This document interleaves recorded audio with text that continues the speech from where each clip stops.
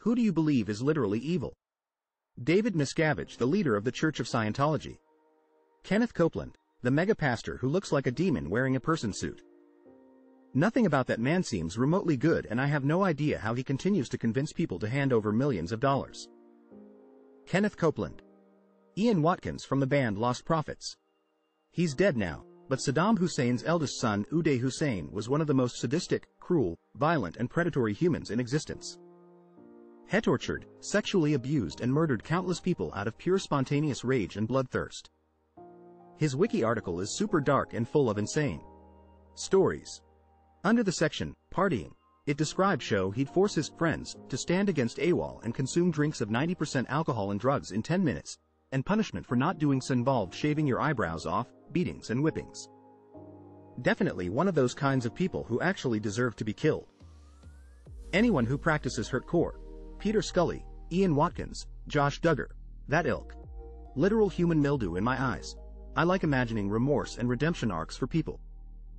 I like imagining someone who's committed a heinous crime trying their best to reform and atone for what they've done, even if they know they won't succeed, and some will never forgive them.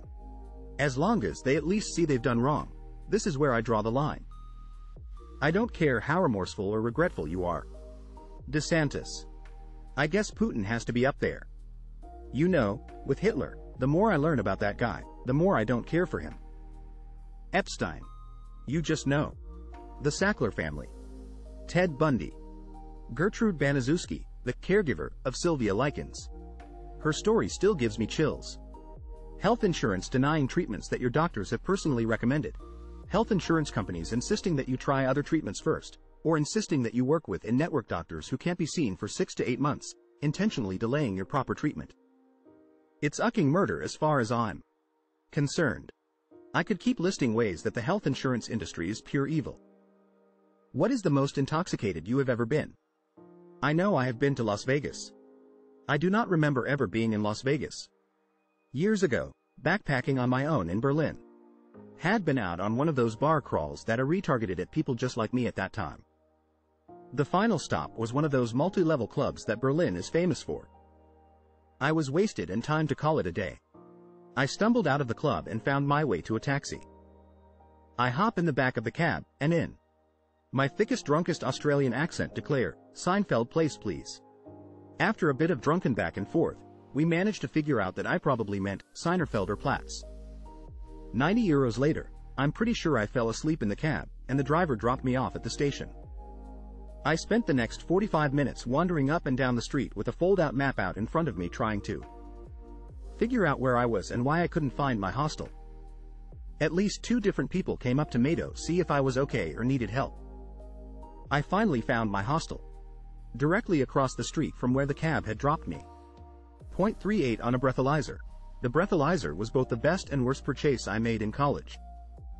Waking up in a house I didn't recognize, with a girl that didn't live there either, whose name I didn't know, with my pants in a car that didn't belong to any of us. I woke up in a treehouse 3 doors down from my house with a crocheted shawl and a pampered chef stoneware 8x13 bakeware. About 6 drinks in, I bet some cocky douche that he could not knock me out with a single clean punch. I barely won and proceeded to drink the pain away, which led to falling through a coffee table and falling asleep in a bathtub while my EMT friend checked on me all night. The hangover lasted for days. Had alcohol poisoning. Passed out in the snowbank in -30 weather.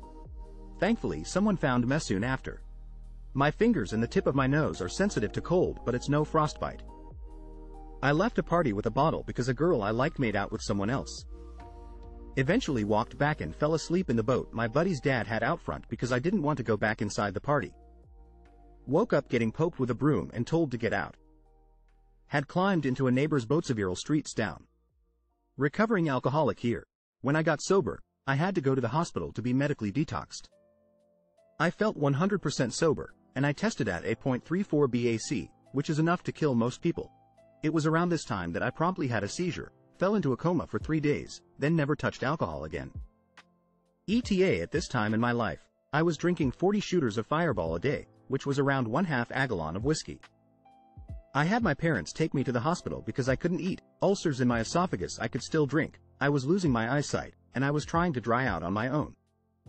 I was experiencing delirium tremens as well. I have been sober for 2 years, and I have end-stage cirrhosis at 35. Edit FAQ. I will need a transplant at some point in my life, but I'm doing really well and probably won't need it for 10 plus years.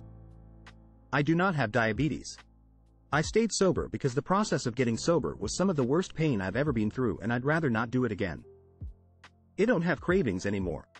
Fireball was my drink of choice, but I'd drink anything.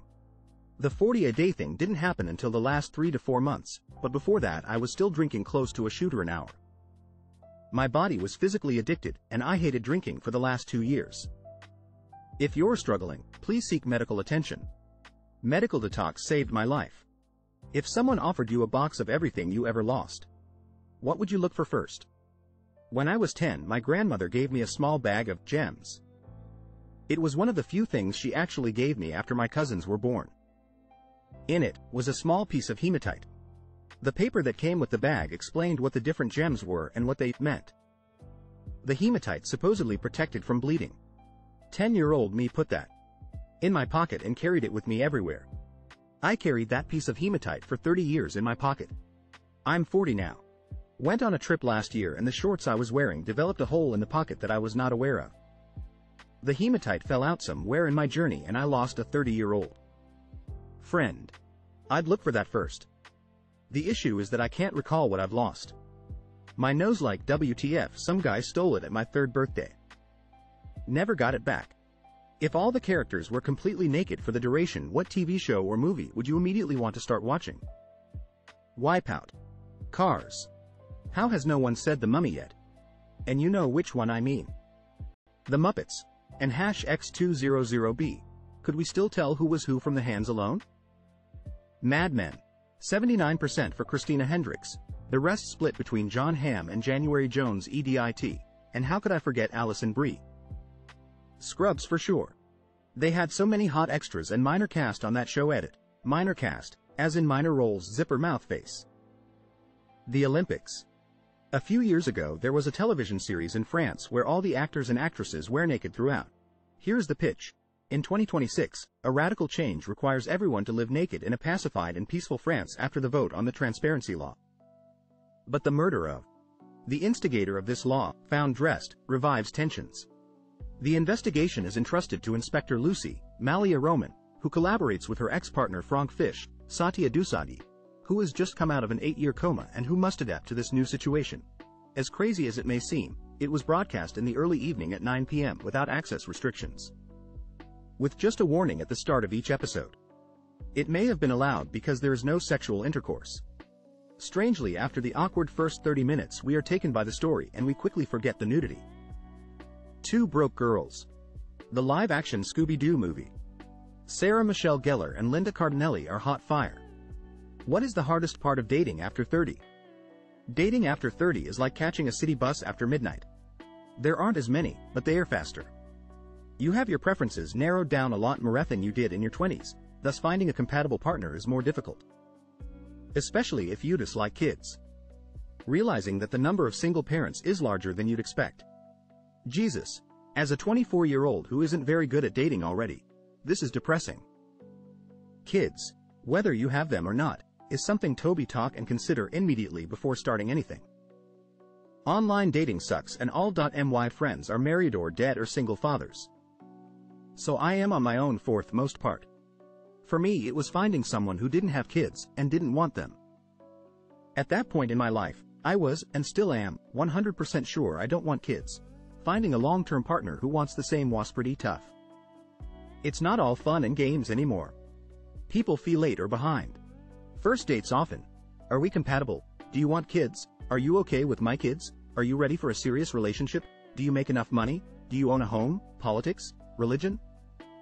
I don't have time to mess with you if we aren't a match because I'm in my 30s and supposed to be married. Having kids. The days of just light fun dating are less common. What would be your reaction if you encountered a nude hiker? Depends. A hiker with hiking boots, shoes and a backpack, but otherwise nude, or a completely nude person on a hiking trail. Scenario 1. I give a friendly wave and hike on. Scenario 2. I give a more tentative wave and hike on, maintaining a heightened awareness of my surroundings. I would assume it was someone trying to make sexually explicit content. The internet has taught me, in that situation, to take my pants off and take my COC, keep walking. I would keep walking. Hello there. I have passed 2 nude hikers in my 35 years of hiking. One male, one female, years and thousands of miles apart. Both said, hello. I said, hello. One mentioned the trail was washed out ahead but a second trail has been cut.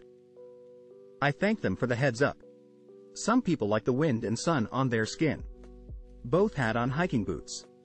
To each their own.